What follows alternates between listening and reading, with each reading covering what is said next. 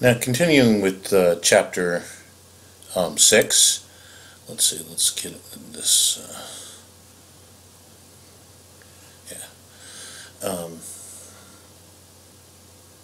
let's see. Oops.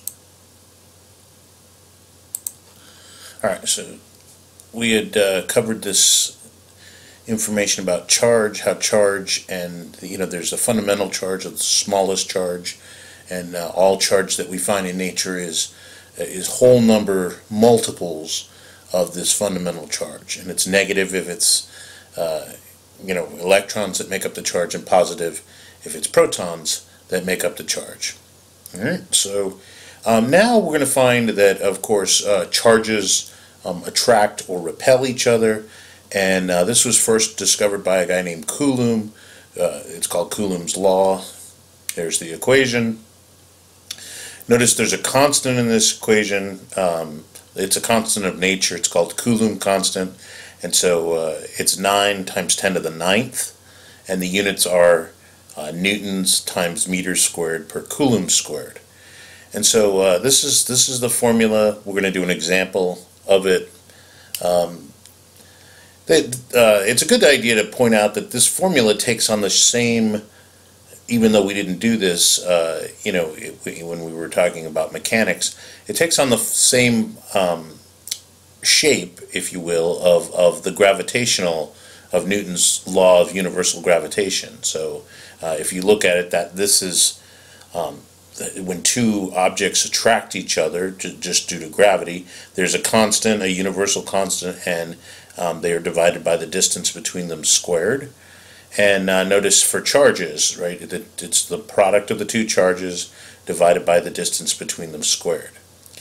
Alright, so let's do a quick example of that. Alright, so I drew a little picture over here to kind of get a better sense of what's going on. So these blobs right here and here are two charges, Q1 and Q2 respectively, and they're a distance d apart. Now, the force between them is given by, of course, the Coulomb equation. Here it is. The force is equal to a constant K times the product of the two charges. The two charges have to be in coulombs. They both have to be in coulombs.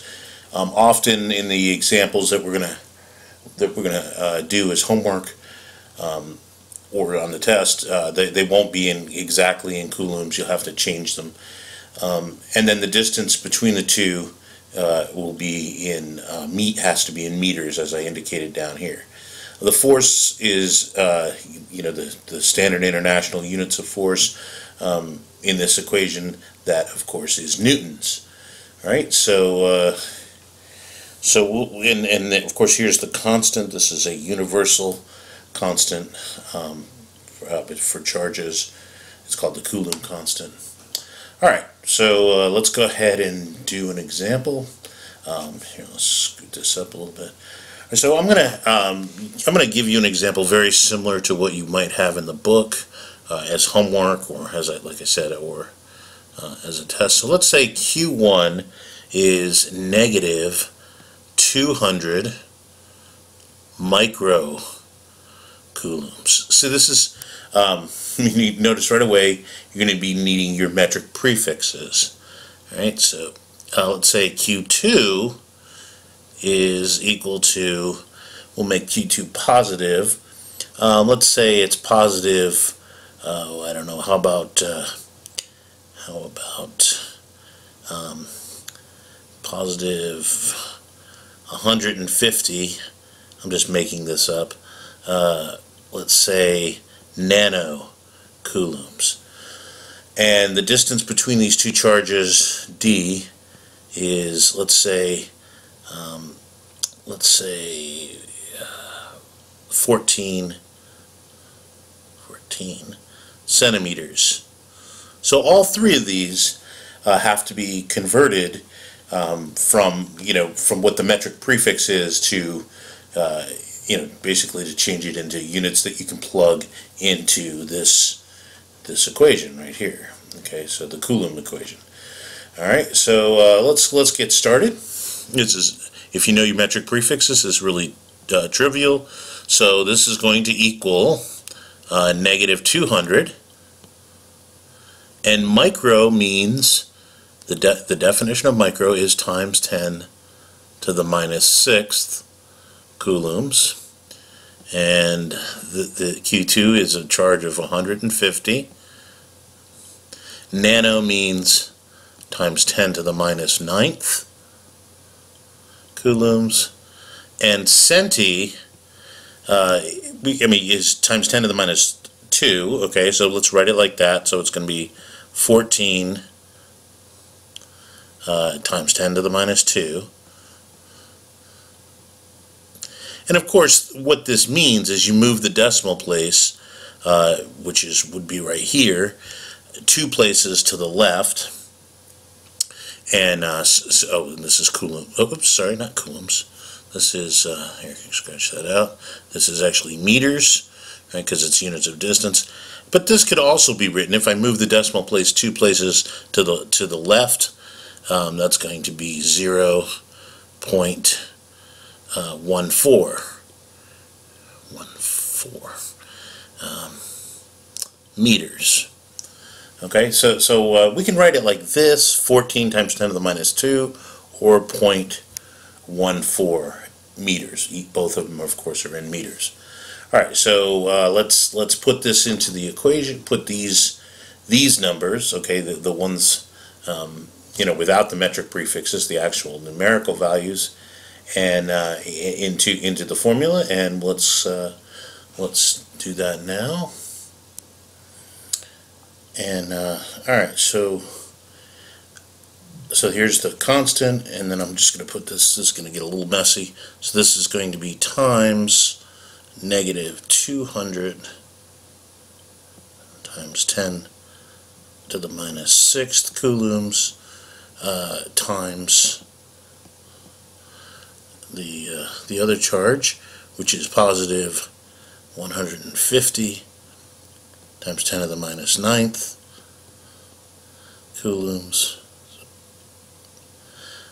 That's a 9. Alright, and then remember, we have to divide by the distance squared. So the distance between them in meters, of course, is going to be 0.14 meters, but we square that. Alright, so notice, let's take a quick look at the units. Here we have coulombs times coulombs, and that's going to cancel. See, these coulombs squared down here will cancel these two, just to show you the units work out just fine. And then the meters squared cancels this meters squared. Remember, you're still squaring the 0.14. All right, so let's actually do this and see what the. Okay, so when I put all the numbers in on my calculator, I get a negative 13.8. It's like 13.77, but that's fine. If we round it, so it's negative 13.8. And notice the only units left are newtons over here, and of course force has to be in newtons. A couple of things about this, like if we go back to the original picture up here, the fact that one of these charges is negative indicates that there's an attractive force. So, if you think about it, if you had 2 positives in this equation, that would give you a positive force. 2 negatives would also give you a positive force. So if the force is positive, I guess the overall lesson here is that if the force comes out positive, it's attractive. If it comes out negative, then I'm sorry, the other way around. If it comes out positive, it's repulsive.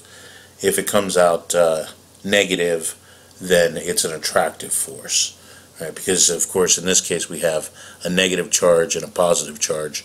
They attract each other. That's in other words, the direction of the force is towards one another. All right, and there's a good example right there.